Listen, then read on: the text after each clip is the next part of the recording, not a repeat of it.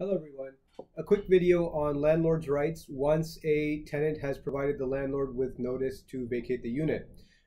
There's some confusion with respect to what's happening in the industry, and currently landlords, at least some of them, are under the assumption that they have to give 24 hours written notice to a tenant before they can show the unit to be vacated to a prospective tenant.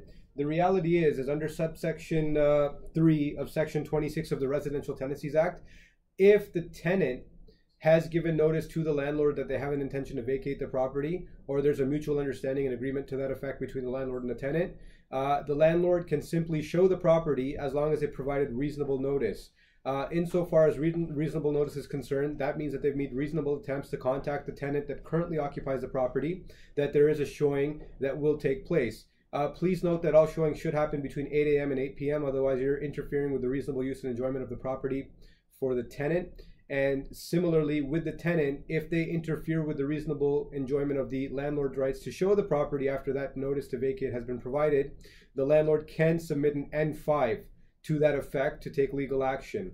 Ultimately, the tribunal, the Landlord Tenancy Board, will issue judgment in favor of the landlord if it can be proven that the tenant is unreasonably denying showings.